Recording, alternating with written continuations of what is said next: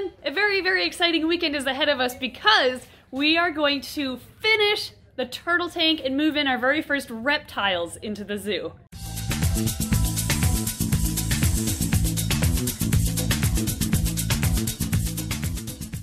Ed is actually working on the tank right now. Yeah, I ran heat to it. Good job! You got the heat all hooked up. Got the heat in here. So there are 2 heaters and 1 UV sterilizer in the overflow chamber. This one's the UV sterilizer, heater, and then heater. Having them all in the overflow area will keep them separated from all of the turtles so that they can't come into contact. And the UV sterilizer is bad for their eyes if they were to see it, so it's all hidden perfectly in here. Also, our store is open right now, so you can hear voices in the background. But we are working even when we're open on the zoo.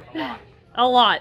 Okay, so what's happened here is I was editing and Ed said, oh, I'm filling up the turtle tank. And I realized, uh-oh, I want to decorate that first, because that includes me going in barefoot and arranging rocks. And I'd rather not do that when the water is up to my waist. You should probably stop filling that up. It's fine. Well, I guess I better jump in and start decorating. Start decorating. Wait, before we even decorate, we need sand in here. Yeah, that's right, don't we? We haven't even done the substrate. Why are you filling this up? Well, because I want to make sure it's got to have more water pressure, and I wanted to test out the pump. Okay, so the plan is now that that hose is out, we are going to add sand, and we bought a ton of cool rocks, including some really big pieces from the landscaping company that we're going to arrange in here with the help of everybody who's working. And we're going to make it... secretly sneaking up on us. Yeah. Wait, we actually have to put that up, too. We do. So this is an amazing sign that was made by Riverside Creations up in Canada. We highly, highly recommend them. This is all like custom made just for our zoo, and they make all sorts of cool, even reptile themed signs too. But anyway, this is gonna go up there, so it is the first thing you see when you enter the zoo, but that we should probably hang as well before filling that up. Oh, you don't want to walk around in sand? Oh, I guess I kind of do. Then let's put sand in. Okay, let's do sand first. That would be cool, to feel the sand between our toes. Yeah, it would be like we're going to the beach.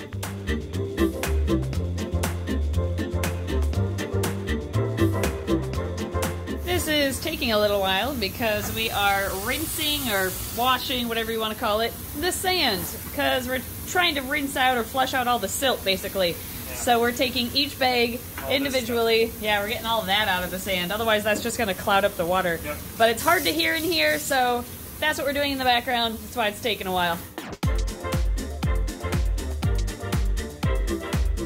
We have added a lot of sand and some rocks, and all the silt that is still remaining in the sand, though, is clouding up this water. So we're going to let it sit overnight and come back tomorrow when it should be a lot clearer so that we can decorate it a little easier. But before we go, check out this awesome log! We got this last year at Nick and Danae's when we were chopping down their trees, and I have been so excited to put this in just the right enclosure, and I think it's meant for turtles. Yeah, I think it'll go great in turtles. Yeah, look, they can like swim through there even if, and it's gonna like fill this out too. I know it looks really murky right now, but that's why it's gonna sit overnight.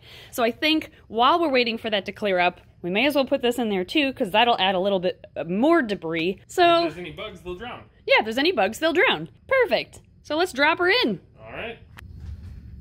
Oh, that's cool. As you can hear, bubbles are already filling. Yeah, so it's becoming waterlogged as we speak. So we're gonna let all this sit overnight, and really what this enclosure needed, what this tank needed, was a good centerpiece. So I think once that's waterlogged, like the rocks are gonna come off, it'll look really nice in there. Hooray! Tannins! My favorite thing in the world! I kind of thought this was going to happen, so the brown is caused by the tannins being leached from the wood here. So that's one of the reasons why we didn't fill it up more, was so that we could let it sit overnight to get the original round of tannins out of the wood, and now we're going to drain the water, refill it, and get all these tannins out of here. But clarity-wise, it does look like all the sand has settled. I know it's hard to tell on camera, but it doesn't look like we have any suspended silt or small particles, so that's good. Now it's just getting that brown tint out. Well, this is kind of interesting. I know it's really loud because the pump is going, but it seems like the tannins are denser than water, so they sink to the bottom, which makes us able to vacuum them up specifically. Like, look at that! They were just disappearing in the hose right there. Does this have a pretty strong suction to it? I think so. Jeez, yeah, it does. Okay, I won't do that again.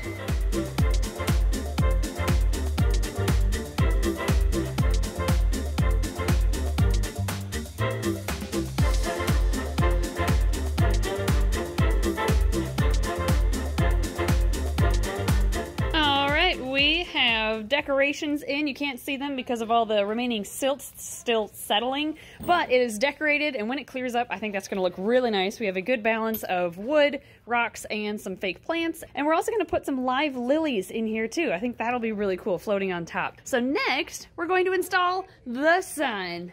That one. That one.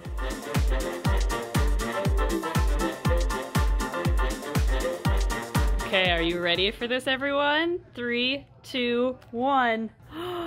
That looks amazing! Thank you again, Riverside Creations. That looks so good. The colors match the scheme perfectly. Yeah, especially once we had some like vines hanging down the side and stuff, like really green it up. Yes, we have more plants on the way so we can really decorate it, and now we are going to test out the filter to make sure that doesn't leak, and assuming it doesn't, we're going to let this sit overnight in case tomorrow there's more tannins and we have to do another water change, but then we top it off. If fall goes as planned, I think we could move turtles in tomorrow. That'd be sweet. Yes, it would. Look! We have the filter running! Oh my gosh, that looks amazing. It's probably hard to hear. So, I'm gonna go back here. One more thing we're gonna do before we leave it for overnight is to reduce the chance of us having to do another huge water change to remove tannins. We're going to put some activated carbon or charcoal into the filter, which we're doing a Fluval FX6. Not a sponsor or anything, I just really like these big filters from Fluval, and we're going to put carbon in as our filtration media. We typically go with Purigen as our chemical filtration media, and that's because it's like less wasteful, but carbon is really good at removing odors and acids from the water, so for this time, and just for the initial setup, we're gonna put carbon in and see what it looks like tomorrow. Yeah, we had to drain it again. Look behind me! The turtles are with us! And they're going to the shop. We're so excited. They're finally moving into the zoo. Yay! Yay! We also have the Argentine boa with us too. Oh yeah, that's the Argentine boa. Oh, they don't know about that yet. Oh. Well, maybe they do. I don't know. There's also an Argentine boa in there. All right, we're back at the shop, and it looks like we have to do maybe one more water change to get these tannins out. And while we're doing that, we're gonna work on decorating the backdrop with vines and cool plants, and then we'll put the turtles in!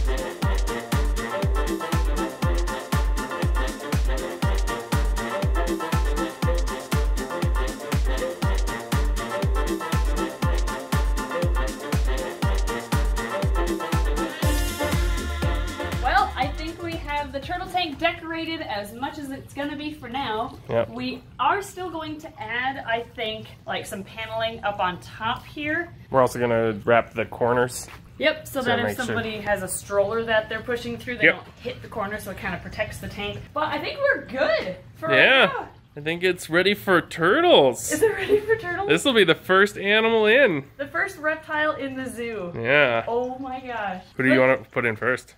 Let's do our painted turtle. We can do her first. Shelly. This is Shelly, our painted turtle. She's actually shedding a couple scoots right now. Always shedding. Always shedding, yeah. Then we've got Shelby, our false map turtle. These are my main program turtles, so let's do them first. Okay. Maybe one at a time, just to see where they go. Where are you gonna go? Ready, Shelly? Oh. Check it out. What in the world? Oh my gosh. Look at your new home. She doesn't know where to go. Do I swim down? Aww. Look at her go. She's getting old. Yeah. We've had her a long time. Aww. Okay, Shelby. Little false map turtle. Are you ready? Are you ready? She's probably my most outgoing turtle. Very used to handling. Here you go. Where are you gonna go? I'm gonna go right to Dad and ask for food. Yep, that sounds about right. Yeah, she likes to do that. Oh. Wait, there's a whole, like, plant over here? Go check it out. Next, let's do Mitchell, our rescued painted turtle. Hey, little sombrero boy. I think you all saw when we first got him. Like, he's been doing great. He hasn't grown at all. Yeah. But I mean, it's understandable given his... How old is he? 12? Okay, that sounds about right. I don't know exactly, though, actually. But he's a good little swimmer. Yeah, little stunted guy. Yeah, here you go, Mitchell. Going in. Oh. And there's Shelly. Whoa, who are you? Oh, are you gonna show off? Wait, isn't that supposed to be the other way around? Yeah, usually the male shows off, but I guess in this case she's like, oh, look at that sexy boy. She's never seen a male painted turtle before, with us anyway. So, I mean, he's the right age, he just looks like a baby because he's so small. Cool. And she's still sitting right at the top. She's trying to find someone to beg for food. Yep. Next, we'll do, how about our Washita map turtle? Sure. We adopted this guy through our local herpetological society, and we've had him for a while. He looks so grumpy. He is very grumpy. He's not very handleable, so I don't bring him to programs, but he's got the cool spikes down his back. That's so cool. Like, that is really cool. They've got really neat spikes back here on the back of their shell. Yeah, and the ridges up top. Yep, those ridges are so cool. That's why a lot of people mistake them for snapping turtles, is because of these spikes. But they're called the map turtle because it looks like someone drew a map on their belly, on their sides, on their legs. They're kind of a map all over. So these are called both the Washita map turtle or the Washita. It's a Native American name that they get, and they are just a really cool species. Nice. Should we put you in? He has never met the other map turtle we have, so I'm curious to see what he does. Who's over there looking at a stick? Yeah, Shelby, here, want to see a boy? Oh, is he food? Who is this? Oh, new friend. No, let me go. What do you think? Swim away! Jeez. Oh, these two are still hanging together. Aww. Come back here. That's really cute, how they're getting along already. It's like he doesn't want anything to do with her, and she's like, come here! So we have up until now housed our turtles in 2 separate tanks, and I know there's controversy on co-having different species of turtles, but we have all native species, and if they're like introduced slowly, they can work, and it's worked great for us. I know our turtles get along with other turtles because we've had them together for many years. It's just today the 2 tanks are combining, so we're going to keep an eye on them to make sure everybody gets along there. Like these two. Are you BFFs now? Go away. There might be food involved now. So next we have our stink pots, or our musk turtles. This is our smallest species of turtle in Minnesota. These are full grown, believe it or not. I have a male in this hand and a female in this hand who was on we found her on Craigslist being sold as a map turtle. She's not a map turtle. No, look at all those maps though. Oh yeah, definitely a map turtle there. They're called the musk turtle because when they feel threatened, they emit a very foul smelling odor and they smell really bad. She's okay. He's not happy. Okay, I'm sorry, we traveled. Here's your new home. And they'll sink right to the bottom. Yeah, these are more ground dwellers. Who is that, Shelly? A new friend? Is that food? Gonna follow her down. Here goes our little male. We made sure they had tons of opportunities to climb up and out of the water. They've got logs and rocks, and of course he's gonna go right to the bottom. The musk turtles will forage for food at the bottom of the body of water most of the time, and then they'll swim up to the top for breaths of air as needed. Aw, she's exploring! Oh, and then there's the the attention-craving turtle. Well, we only have 1 turtle left to put in. Should we, Hi. Jeez, must be a painted turtle thing. Yeah. Oh, it's you again. I think they're like BFFs now. That's really cute how they immediately bonded. Yeah, and he already found the ramp, so. Oh, he did? He was going up? Yeah, he was like headed up a little bit. Oh, cool. Hi, guys. Should we put the soft shell in? Sure. Last turtle. Last turtle, and this is the one I'm most excited for, I think. This is Taco. I know, you're not happy. I put you in a separate one. I thought we changed his name. It was Pancake, now That's it's Taco. What it was, yeah. Okay. Yeah, Pancake's overused as a name for soft shell turtles, I think, so his name is Taco, because, you know, soft shell. Yeah.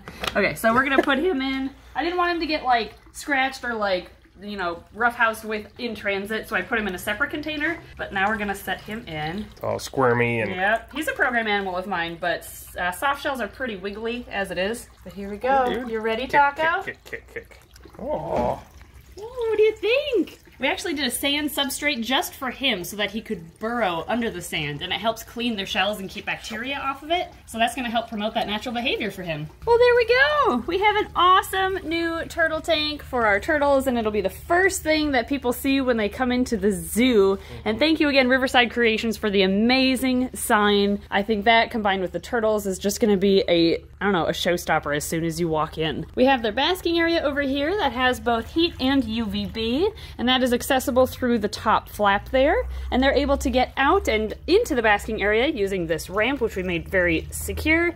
Maybe not as secure as I thought. Okay, I will fix that ramp and make sure it is very secure. We made it super secure. Yeah, I'm glad that I did that so I can fix that. And I think in, you know, typical turtle style, when they dip back into the water, just like they would falling off of a log into the water in a lake, say, they're just gonna fall right into the water from this. So it'll be just like if they were in the wild. What do you think, Shelly? Yeah, that's our basking spot. I think we're gonna move all the turtles out here to kind of teach them that this is where you can come out and bask, and then kind of maybe every day do that a couple times, and I think they'll pick up on it after that. Aww, And the musk turtles love hiding in the log. It's kind of hard to see. I don't want to put my phone underwater because then you won't be able to hear me at all. But yeah, both musk turtles are in there right now. Go away, Mitchell. This isn't about you.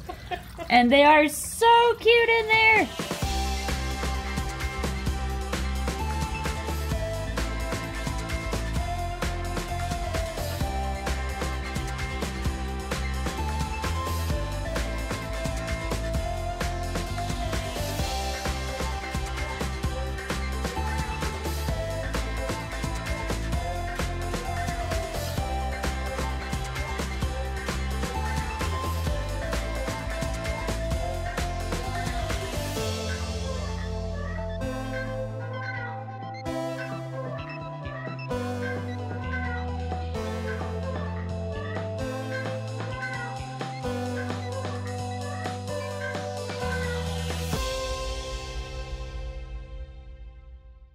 Well, everyone, thank you for watching today's video on our new turtle setup. Are you gonna crawl it? Yep.